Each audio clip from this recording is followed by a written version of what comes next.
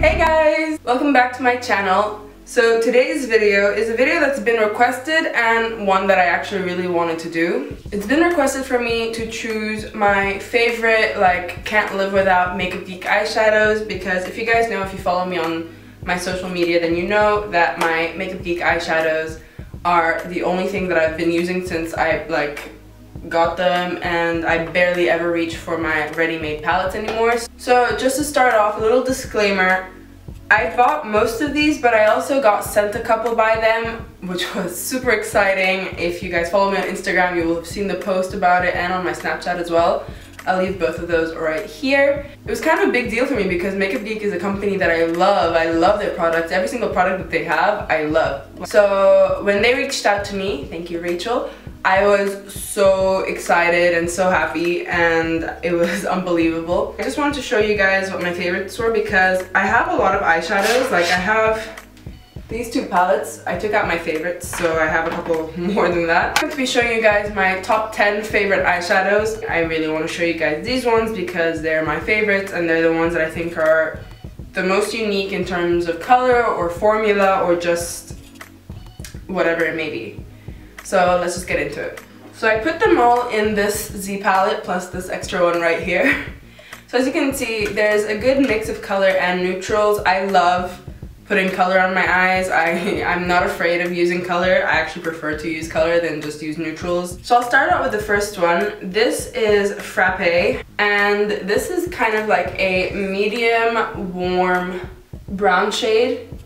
This is great for like deepening the crease area if you want something warm. It's a great transition shade if you're a bit of a darker skin tone. For me, it works as a nice dark transition color. If you're any darker than me, I'm an NC30 for reference, this would be an amazing transition shade. I know everyone uses Peach Smoothie, but that's way too light for me, so Frappe, really beautiful. Next one is one that I asked for when they emailed me. This is Chickadee, and it is a very nice medium yellowed orange.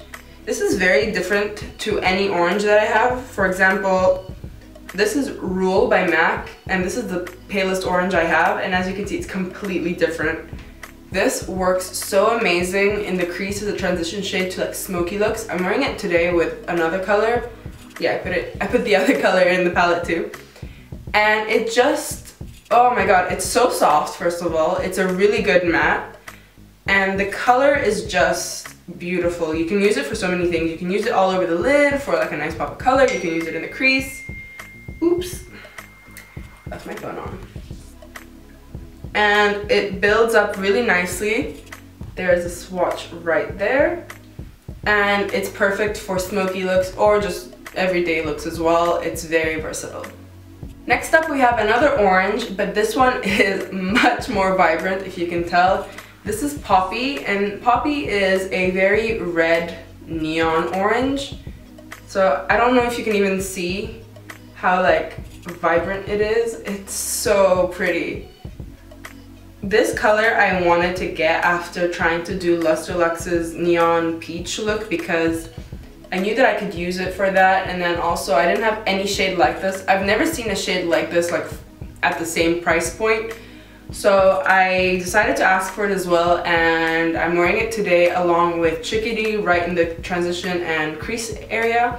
And it just kind of like brings a lot of warmth to your look. It's very vibrant, so if you like color, this is a really good one for you. Okay, so last one for the mattes. This is a color that I just recently got into. I've had it for a while, but I never really used it until now. This is Bitten. It's a really raved about maroonish burgundy red. And I never got it before because I was like, oh, you know, it's not red enough. I want a nice red, which is why I love Mars from the Manny palette. But this one's really good to like smoke out purpley cranberry looks. I'm wearing it today in like the outer corner and in the lower lash line, and it is beautiful. I decided to include this one because even though it's maybe not the most unique color, the formula on this one is so good. Usually red colors like this are very patchy and very chalky. This one is so nice. It's so creamy, so soft, and it's very blendable, and it doesn't like fade away or anything. It's really, really good. So this is Bitten. So the rest of the ones that I'm gonna show you are all shimmers slash foiled. So these are either duochromes or foiled. I haven't really dabbled much into her normal shimmer shades. So yeah, let's get into it. So this first one is I Am Peachless, and it is one of her duochromes, and it's kind of like a pale peach base with pink reflex. This one I was not even interested in when I first got the duochromes. You know what, you're not missing out on anything. Just get it, you'll see, maybe you like it. I love it. It gives the most beautiful like duochromatic flash, and it's really beautiful as a lid color and as a highlight especially. You could even use this as like a face highlight and it would be gorgeous. This next one was originally my favorite duochrome just because I love purple. This is like an icy white with purple reflects. This one is not super metallic, but it's very reflective in the sense that the duochrome to this one is really strong. I'm trying to just like move my hand so you can see everything. Maybe back here. Yeah. So the reason why I love this one is because purple is my favorite color, and I love doing like pale purple looks with this type of eyeshadow. So if you like purple looks, then this one is a must. The first one is Ritzy. This is another duochrome. I'm not entirely sure what the description for Ritzy is, but Ritzy to me is kind of like a mossy green base with like a cranberry brownish shift. It's so pretty. Look at that. That one is so insane. You can see how beautiful and duochrome is.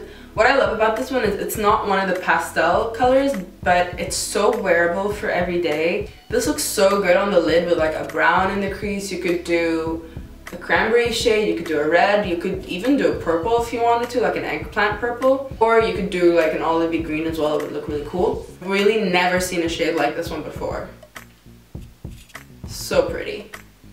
So yeah, this one's Ritzy, and I love this one so much. This next one is the last one from the duochromes that I think you should pick up. This one is Typhoon.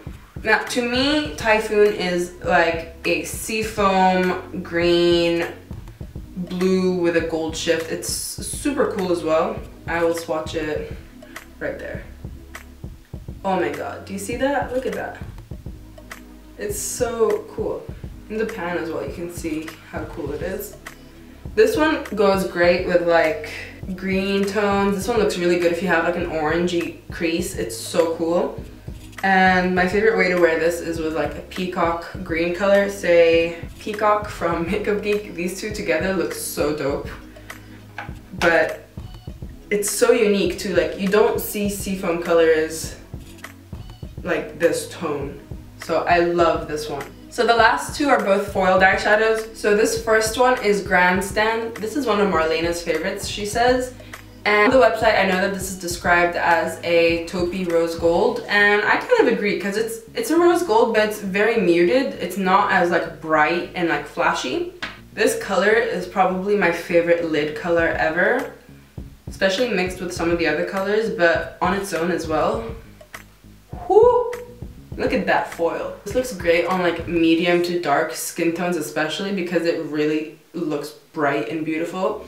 So yeah, gorgeous Grandstand. And then last but not least, like I told you guys, I love doing pale purple looks. So when they told me that I could pick out 5 foiled eyeshadows, I knew that I had to pick up Daydreamer because it's basically a pale purpley lilac-y lavender color, but in a foiled finish, and I know that I love the foiled finishes. This is another one that's super metallic. There are some that aren't as metallic as others. This one is a good one.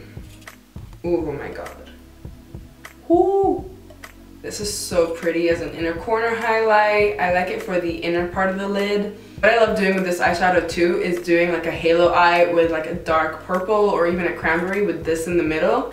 Oh my god, it's so pretty and it's so metallic, and when you wet the brush, this one is insane. I love Daydreamer. This would be such a cool highlight for like paler skin tones, or if you like a really bright highlight. Really cool. That's it, you guys. I hope you guys enjoyed this video and it was helpful for you guys. These are so beautiful and buttery, and they're so worth the money. They're not even that expensive for me to say that. They're $6 each, and except for the foiled eyeshadows, which I think are an extra $4, I hope you guys found this video helpful and useful. And yeah, that's pretty much it for this video. Please like if you liked, subscribe if you liked, and I'll see you next time. Bye!